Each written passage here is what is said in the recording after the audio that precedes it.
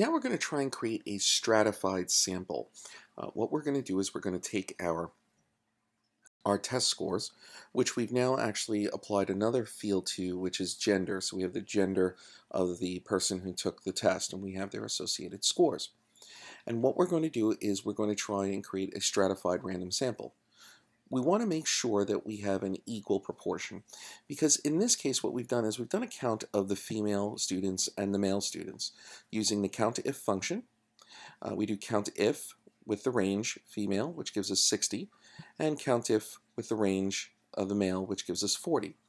And so we then calculate a proportion based on the total amount, which is done by adding up the two counts of female and male.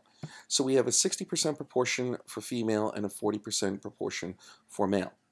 Now if we want to select a sample size of 10, it would be appropriate to select and make sure that our sample had a similar proportion. So this is where we would stratify our data set.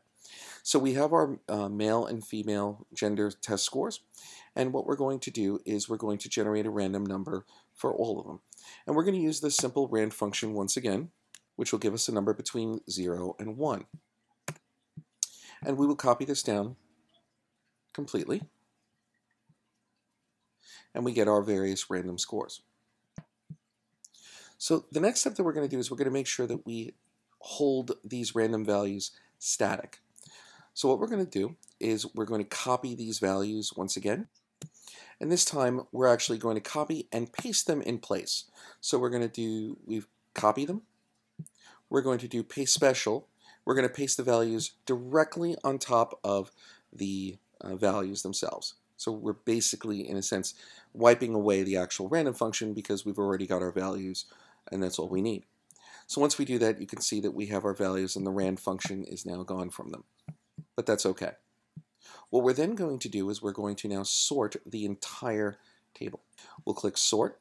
We're going to sort by the gender first, and then we'll sort by the random number. Now when we do that, we can see that all the females have their random numbers in order, and if we go down to the male options here, all of those are in order as well. And so now it would be very easy for us, and we'll do this manually right now. We've shown how to do this a couple of other methods in other videos. We're going to take the first 6, copy those values there, and then we will take the first 4 of the male and put these over into our data set, and we've now created a stratified block random sample that is proportional to the proportions of the original data set that we had.